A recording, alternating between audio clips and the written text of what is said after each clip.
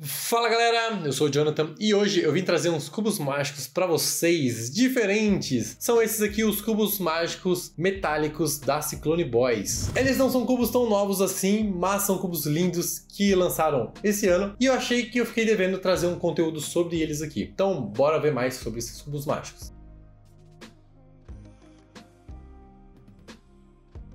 Mas antes de eu seguir, eu quero pedir para você já se inscrever nesse canal, porque eu tô trazendo conteúdos de cubo mágico toda semana. São pelo menos 3 ou 4 vídeos por semana só sobre cubo mágico. E olha só, na minha mão aqui eu tenho 3x3, tem outros modelos também, né? Eu vou mostrar aqui também o 4x4, também tem o 2x2, que tem todos disponíveis na loja. E olha só, é curioso porque esse aqui ele é chamado de cubo metálico, mas ele não é de metal. Todas as peças são de plástico e ele só imita o metal. Ele tem essa cor aqui brilhante, não sei nem como falar ela. Um detalhe importante também, pelo menos todos que tem na loja, eles são cubos magnéticos. Então ele já tem aquele padrão de qualidade que os cubos magnéticos têm, com essa beldade aqui que parece esse cubo, né? Olha só como que ele fica bonito quando ele está embaralhado. Ele dá um pouco mais de dificuldade de reconhecer as cores, né? Porque como as peças são bem reflexivas,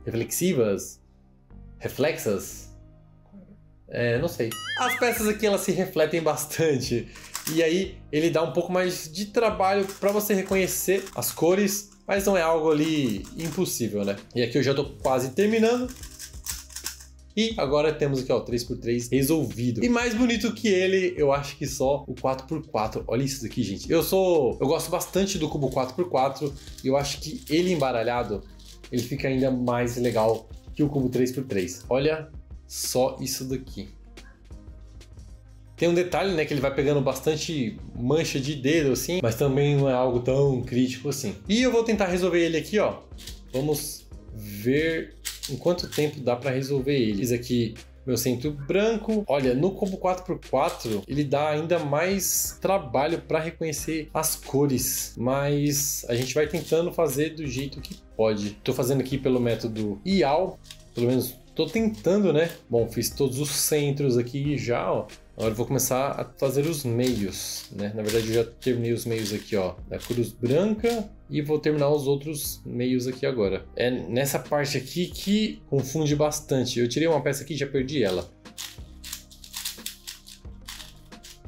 Nossa, eu baguncei a minha cruz ou eu montei ela errado, olha só.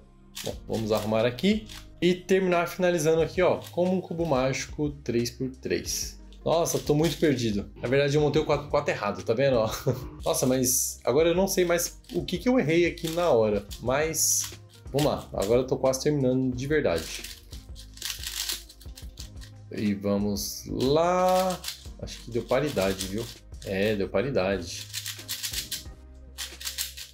E o cubo mágico 4x4 foi resolvido. E é isso aí, galera. Esse aqui foi um vídeo bem rápido, só para mostrar para vocês a linha metálica que eu ainda não tinha apresentado aqui. Esses são cubos mágicos muito bonitos mesmo. E todos eles você encontra na loja OnCube e o link tá aqui na descrição desse vídeo. Não se esqueça de nos seguir nas nossas redes sociais. E lembre-se de sempre ser gentil com as pessoas. Um grande abraço a todos, valeu, falou e tchau!